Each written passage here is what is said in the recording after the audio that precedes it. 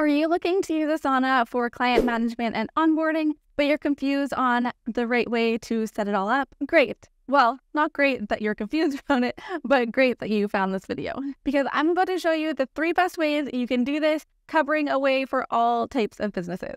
So keep watching and I will walk you through it. Hi, my name is Samantha. I am an online business manager and Asana systems specialist. In my business, I help other online business owners set up and get the most out of the free version of Asana. If you want to learn more about my services, you can check out the description below for all the links. All right, before we get started, I want to let you know that in next week's video, I'm going to show you exactly how I use Asana for my client management and the actual day-to-day use of it. If that's something you want to see, make sure you're subscribed so you don't miss it. All right, so there are 3 ways that you could set up your clients in Asana depending on what your business looks like and how you work with clients. First, I'll show you what I personally do, and then I'll show you 2 other ways that may work better for you. All right, so as I said, this first way is what I do when I first sign a new client. It's also great for coaches who don't have any big projects going. You're just doing that ongoing coaching support, or for service providers like myself who work in their clients' project management to manage their clients' project. So my clients currently use Asana. They have their own Asana account. So that is where I go in to manage their project. So that's why this way works great for me. So what I do when I sign a client is I go and I create a new project under my client team. I actually have templates for this. My exact templates and my exact processes with walkthrough videos are available in my course Asana Essentials. If you want to check that out, head to the description and the link will be there. All right, so let's say that this demo space is called clients. As you can see, I have a client team over here already as a team. But let's say for the purposes of this video, we will just change this to client. And then each of these would be client names. And then I love color coding. So I want to have a different color for each client so that when one of their tasks pops up on my task, then I know which client it is for, just to have that easy reference just when I see that color. All right, so now say I am signing a new client. So what I will do is I will open a new project. This will be client 3. So I'll create my project. I like it in list format. And then what I would do is I would add a section for info. This is where I would have any important information relating to them. I would add a section for onboarding. And then the tasks under here would be my onboarding process. And then I would have any pre-work tasks that would go here. And then the next section I would have is ongoing work. And then I would set it up like that. So as you can see, these are all going to be tasks that I do in my business for my clients. So all the back end tasks get done this way. So any administrative tasks, like the onboarding tasks, right? So you're going to list out all your onboarding tasks underneath there. And then any pre-work that we discuss. So maybe I want to put my kickoff call in there, and then anything that we discuss in the kickoff call pre-work, like maybe I'm setting up their Asana account right before we get started on the actual work. And then any ongoing work, this could also be called recurring tasks.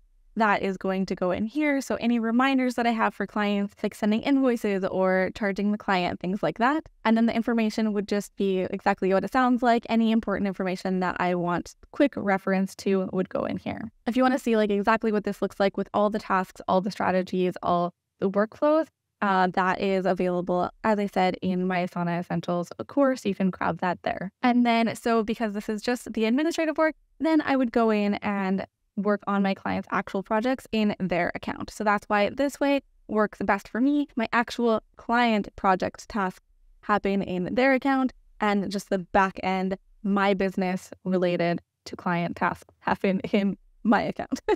Hopefully that makes sense. All right, so the second way that you can do this might work better for your business, is you can separate your clients into teams. So this works really well if you have multiple big projects that you're going to be storing in your account.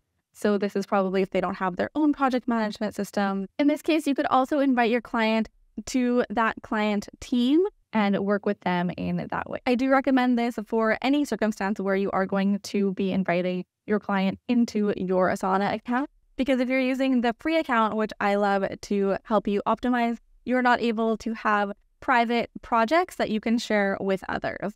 So in that case, you would want to invite them to the team, which would be private and not seen by your other client. So for example, what you would do here then is you would rename this. This would be your client name, right? So this would be client one name. And then these projects underneath, instead of being the different clients, they would be the different projects, right? So this would be project one, or maybe you would start actually with, admin stuff, right? That you just have for your business.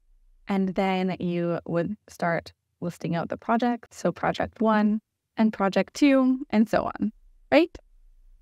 All right. And so the third way that you can do this that may work better for you is you can actually condense this process into one single project. So this could work well if you have project start dates and end dates and like a set process of deliverables. It's not like an ongoing retainer client. An example of this could be a graphic designer and you're creating a logo or a thumbnail for different clients, or a social media manager who has maybe been hired for just 1 month and they just want all the content for that month. Any non-ongoing client service. All right, so in this case, again, it depends on what your business looks like. If this is your only service, you might want to call this something else. But if you have ongoing clients and those like one-off clients, then you could have them all in this client's team. All right, so how this could look, I'll just use this one as an example. So if these are your only clients, you might just want to call this clients, or you might want to call it, graphic designer clients, one-off clients, whatever you want to name it, whatever works for your business. All right.